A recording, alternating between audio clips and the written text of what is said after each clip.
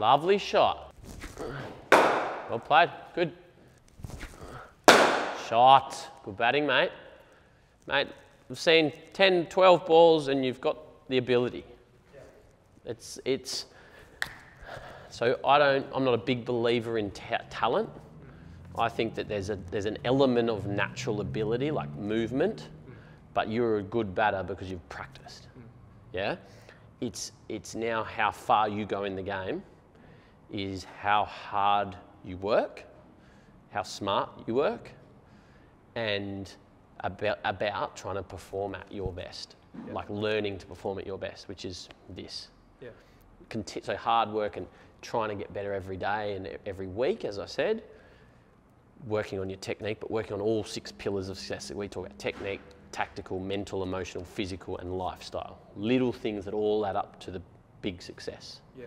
So you've got the ability, you're obviously putting in the work. It's now just trying to create a framework that will allow you to relax and trust yourself and play like you've just done for 10 balls here, where you're just seeing it and hitting it and moving really well, compared to, yeah? We'll keep working on it. Okay, that to me, you're in a nice position, but technically it's risky. I'd rather you be defending to mid-off. Yeah? That's more likely where you're going to edge it. You're playing soft, which is excellent, but I want you to defend that straighter. Shot, boy.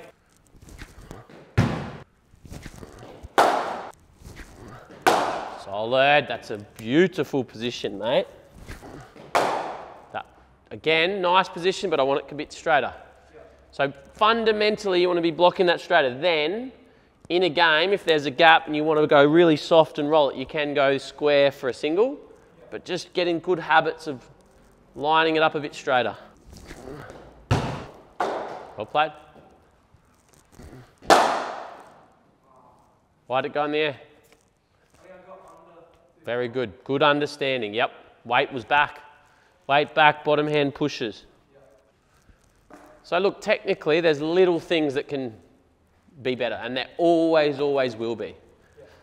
In his final sort of season, I was used to hit with Adam Voges in here. He'd finished Test cricket. He averaged 60 in Test cricket, one of the best players in Australia, and he was still making mistakes with his technique. Like Sean Marsh hits with Bobby in here, like he still makes mistakes. Everyone makes mistakes, so you're never going to perfect batting, but we're trying to minimise them and have a game where when we make our mistakes, they're low risk. They're not high risk. So if you sort of like get a ball straight and you're coming across it and you make a mistake, it's high risk because you'll probably get it out. But if you're coming through and you just sort of, you miss it, might be you get an inside edge. That's an example of minimising risk. Your biggest thing, your biggest area of improvement for your results is just going to be how you approach the game. And the story you tell yourself leading into game day and on game day about what it means and about, like, I think the biggest thing that's been holding you back is you're so scared of failing, and then that just causes you to fail. So it's like, imagine we're at the bottom of a mountain, you're trying to get to the top of the mountain, that's where the runs are, that's where the accolades are, or the performances, the picking in the next level, etc. And you're trying so hard to get there that you're filling up the backpack, you can't get up there. And if you can just let go of getting there, just let it go and say, if I put in the work, I'll get there. Then you've almost, there's a lift, there's an elevator over there that like you can walk over, press the button, you'll get up there. But you won't see that elevator if you're like living in like how desperate you are. So you've got to sort of like learn and change the story of, you'll get there if you just get your process right. And then on game day, it's still process. It's not outcome. It's winning every ball, one ball at a time. Then the runs will come. But it's going into the game calm, being okay with getting out, being okay with failing. I do that because it's not a failure if we keep going.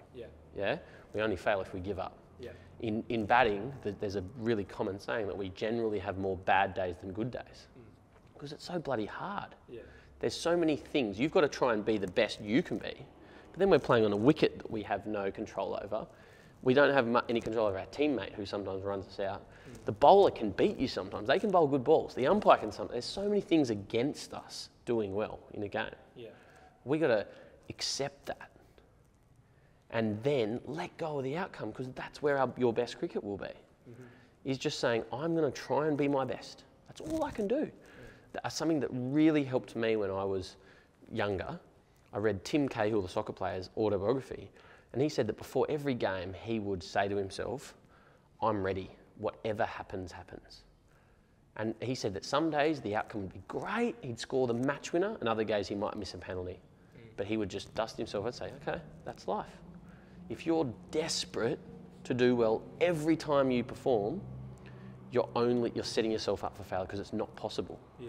Kohli gets ducks. Williamson, Root, Smith, they all make lots of mistakes. Then the best players don't not fail. They just make their good days great days, and they're a little bit more consistent.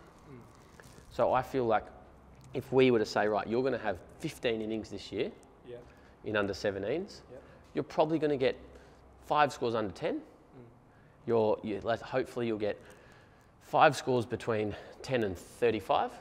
And hopefully, if all goes really well, you won't get anything between 35 and 60, but you'll get 5 scores 60 to 150. You'll turn those good days into great days. But if you sort of look at it like that, when you do nick off second ball in round 1, you go, that's okay. That's okay. Rather than nick off round 1 and go, oh no, it's happening again. I'm no good. And you start really doubting yourself, and you walk out to bat the second week and you're like, don't stop up again. Don't stop up again. Do you know what I mean? You can relate to that, can't you? So it's sort of defining what the story is and what the game is. I've been saying this to a lot of people lately, that if you were a little boy coming to me for the first time, I've got a 3-year-old daughter, and if she starts to play cricket, the first thing I'm going to say to her, and the first thing I'd say to you if you're a little boy, is batting is fucking hard. It's fucking hard. You're going to struggle a lot. That's okay. Just keep trying to practice and get better. Keep trying to learn and get better. You're going to have really good days. You're going to have really tough days. You're going to have periods where you're not scoring many runs. But the best players, they go through that. They just find a way, they problem solve, and they get out of it. And when they get out of it, they make a good period a great period. So it's not that like what you went through last year will happen again at some point. But hopefully it doesn't last the whole season, it only lasts 4 innings. And you can problem solve. Like David Warner's one of Australia's greatest ever batters. But he averaged 9 in the Ashes 2 years ago. He just couldn't score runs. The bowling was incredible, and they worked him out, and he didn't problem solve quickly enough, and he just kept making mistakes. But he then came back to Australia. I think he then went to the IPL, got the most runs in the IPL, came back to Australia, got a 300 in a test match, and everyone knows he struggled in that series, but he's still known as one of the great players. He's got 25 test hundreds. Do you know what I mean? So you're allowed to go through tough periods. It happens. But you've got to accept that. Because if you can accept that, you'll let go a bit of the desperation to do well. And if you're desperate to do well, you're batting in that straitjacket or that back packet where you just don't have freedom. If you're going to fully, in the nets, right? If I throw you, like just then, throw you a cut shot or a cover drive, you fully commit. And like you did hit one in the air with cover drive, but it's like, oh, well, hit it in the air, weight was back, next ball. In a game, if you do that, you'd be too scared of doing that, so you wouldn't commit. You wouldn't commit to doing that. That's when you hold yourself back. So you've got to be willing to make mistakes, willing to get out to be able to do it. If you're too scared of getting out, you're never going to play that shot. Does that make sense? And I think you've got to put in the work so that you can trust it. There's a great saying I heard in a book once, like train it, then trust it. You can't trust it if you've just sat on the couch all week. Do you know what I mean? You can't, like you can try and fake it, but you can only really trust it if you've actually practiced, put in the work. So, as I said, a lot is about putting in the hours in the nets and learning as you go. I think it's really exciting for me because it sounds like I said, what happened there? I leant back, hit bottom hand through. Awesome, you understand. Most people don't understand what went wrong. So then that's the problem. What's the solution? The solution is to get my head forward, left side. Yeah. So you've got to focus on, for that one that you hit in the air, you want to probably hit 100 underarms where you get it right. Because then you can start trusting it. Oh yeah, I hit one in the air, but I hit 100 right. I'm backing my chances. Yeah. Do you know what I mean? But if you don't go away and fix that, well then the last cover drive you played was in the air. I wouldn't trust it. So you've got to see that problem, find the solution and work on this, getting it right. Yeah. Does that make sense? Yeah. There's a lot of info there. Is there any questions?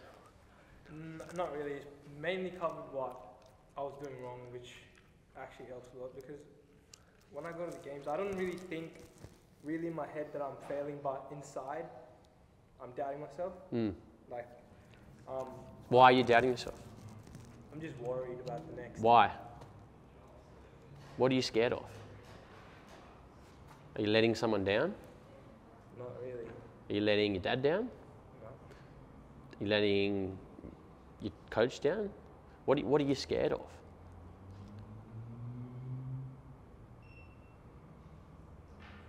Not sure? So why do you put so much pressure on yourself? Because you're putting this expectation on and pressure. I've got to do well. And you. I think I am scared of getting dropped down. Why? Because of bad performances. Why? Why are you scared of it? Is your identity tied up to your cricket? So if you stop playing cricket tomorrow, you'd still be a normal, like you'd still have self-worth? Yeah. Awesome. Because a lot of good sports people, they say, I'm a cricketer. And if they're not a cricketer, they're nobody. So they tie their whole identity up to that thing they do, whether it's cricket or footy or whatever. Yeah. And if cricket goes bad, their whole self-worth drops. So why, if you say that my identity is not tied up, why are you scared of getting dropped down? Is it your ego? I don't really have an ego. So why are you scared of getting dropped down? What's the fear? I really shouldn't have fear, should I? Well, when I'm asking you, it doesn't make any sense. Yeah. Like I'm trying to get to the root of it. Like, why are you scared of getting dropped down? What is it that you'll feel embarrassed? Yeah, I think. Is it you feel rejected? I wanna look good in front of the club. Look good in front Why? of my dad. Why? What does look good mean? Like. That you're successful. Yeah. Why?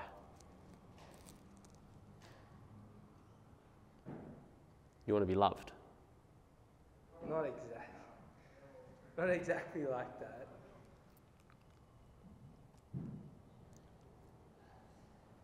Do you have anything? It's a deep. I'm going deep here. Yeah. I'm not asking you surface. I'm going deep. Like, I'm trying to say, why does it matter so much when you go out and bat? Because you don't want to get dropped down, okay? Because you've gone deeper. You've said because you want to look good for your dad and for the club. Yeah. What does looking good have to do with life?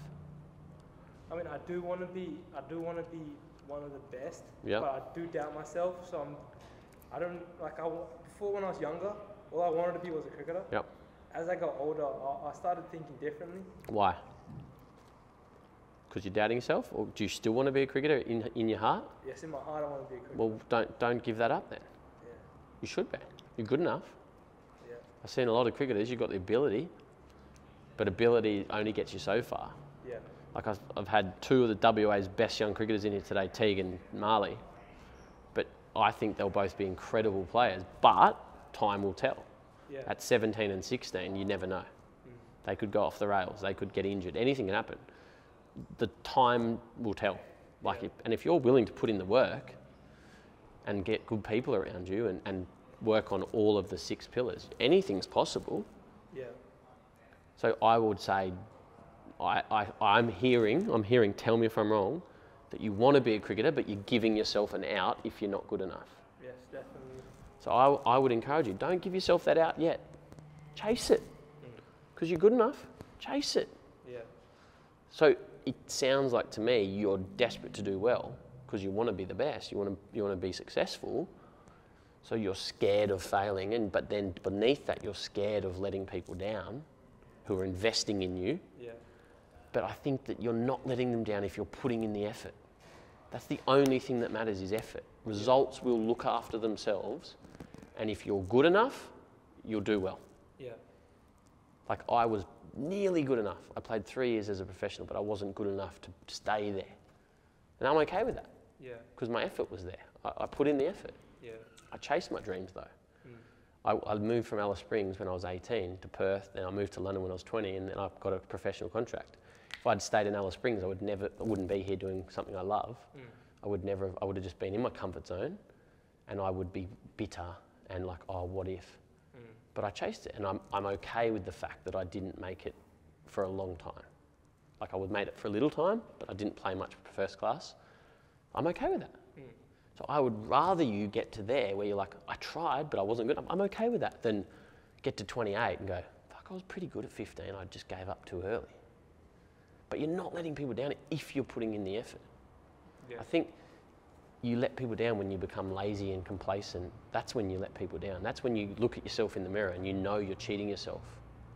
But if you're looking yourself in the mirror and go, I'm fucking doing everything I can here. The results aren't going my way right now, but I'm going to come out of this better. Yeah. I'm going to learn from it and get better. Because that's what the best players do. They're constantly learning and getting better. Every experience, training, games, every ball they're learning. Because every ball's a new contest. It's like this is the first time you've ever faced me on a sidearm in here on today. When you go to Freo training next, it's the first time on that day, on that wicket, you face that bowler. Like every contest is new. There's lots of similarities, but every contest is a new, fresh contest. So the best players have a mindset of just trying to learn and get better and not judge themselves too much. Because we, like as humans, we do judge ourselves a lot. So if you hit a good shot, you'll be like, oh yeah, I'm a good player. Next ball you nick off, you're like, oh, I'm a bad player. You can relate to that, can't you? It's because you're judging yourself. We've got to let go of that judgment and live in curiosity. Why did I nick that? Why was I that a good shot? Because that's how you'll improve quicker. Yeah. Not putting a label on it, or good or bad. That doesn't help you. It makes you feel good or it makes you feel shit, but we don't want to live on an emotional roller coaster. I hit a 4, I'm the best player in the world. Yeah. Okay, I played and missed. Oh, I'm the worst player in the world. Because that's what you've been living on. Most people live on is this roller coaster. And you get drained so quickly and it's not sustainable. Yeah. The best players are level. They hit a cover drive before, deep breath, next ball. They play and miss. They think about maybe why, next ball. They live in the moment. But they're not like, I think the big thing out of this is A, chase your dreams, man. Like if you've got the ability, don't give up at 16. Don't give yourself an out and then get lazy because you've got that out over there. Go after it. And if at 20 you're not good enough, well then go and do something else. Or at 22 you're not good enough, you've got another 80 years ahead of you. You're going to live till you're 100. But don't give up at 15 or 16. Yeah. And if you're not good enough, well then you say, I wasn't good enough. And then 2 is, you're not letting anybody down if you're putting in the effort. The results will come and go. 2 years ago, Josh Philippe was left out of the WA one-day final team. He was 12th man. He was filthy. He called me. We had a conversation. He's like, mate, you can't control this. All you can control now is putting your energy into the Big Bash coming up. He was filthy. The 2 years that have gone by, he's won. He was Big Bash Player of the Year. He was Big Bash Team of the Year before. He's just got his first 100 yesterday. But he had every single player where you look at on TV and we admire, they've all been through what you've been through many times. They just continue to learn and get better and continue to train themselves to be a little bit better. Yeah. But they also learn that the game's hard and they can move on quicker. I don't reckon last year you were moving on quickly. You'd get out and it'd ruin your whole week, and then the next week you'd be tense, you'd get out, same process, you'd be even more weighed down. We want to get, exactly, it builds up and then you're like, where's my next run coming from? Rather than just sort of getting out there and hitting the ball, playing with some freedom. Yeah. So I think that a big thing is like, the only thing that matters is effort. Results will look after themselves if you're putting in the effort. Does that make sense? Yeah. How does that make you feel? What do you think about all that?